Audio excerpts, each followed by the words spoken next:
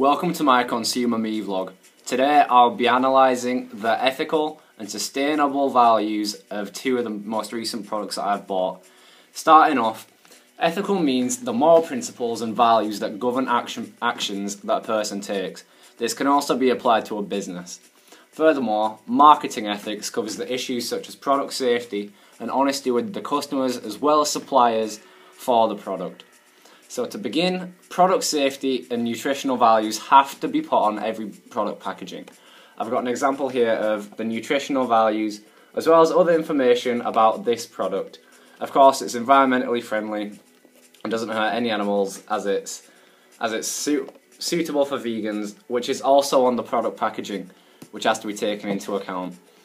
Furthermore, warranties and fair packaging have to be put on products such as this one, and all the information required is here. As well as this, businesses have to take into account pollution, which is an ethical and moral thing that customers such as myself take into consideration when purchasing a product. Businesses also need to be in charge of their distribution channel, and so for example for this iPhone, I'm sure that it goes through a lot of distribution, which all needs to be ethical, so for the workers, and sustainable just for the environment, which I'll get onto later with the three E's of sustainability. As well as this, promotion has to be correct. You can't do any false or deceptive advertising, which would provide negative ramifications for your business. Also, promotional allowances to retailers can be taken into consideration. As well as this, you can't do any fixed pricing or price discrimination, which is morally wrong as it can often lead to unfair competition in the market. So for example, Apple doing price skimming, which is where you put really high prices, is often viewed as a negative thing.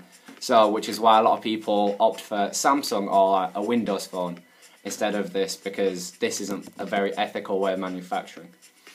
So onto the 4 E's of sustainability. These are ecological, so which products won't have a negative effect on the environment. Equitable, which is a confusing one, but it means all values are equal, so for the manufacturer and the producer, and obviously they need to retain a little bit of profit. And economic, which is all the financial aspects of the product, as well as the business, which can all be linked back to morals. I've got an example of M&S, Marks and Spencer's, the food retailer, who also do clothes and other products, doing the right thing movement, which involves 7 pillars, which are involving the customer, the culture of innovation, which leads to a more innovative and sustainable product life cycle, reduction in carbon footprint, which is also included in pollution, no more landfills, again, pollution, ethical, which also just links all back to ethics, recycle consumables, a fair partner to the workforce as well as suppliers, and to facilitate behavioural change through labelling, which also links back to the government's Change for Life scheme, which encourages businesses, and in some cases forces businesses, to change their labelling so people know what they're buying. So for example here, all this labelling, it's all very detailed, you see the fat content and everything, so people know what they're buying, so that's all very ethical.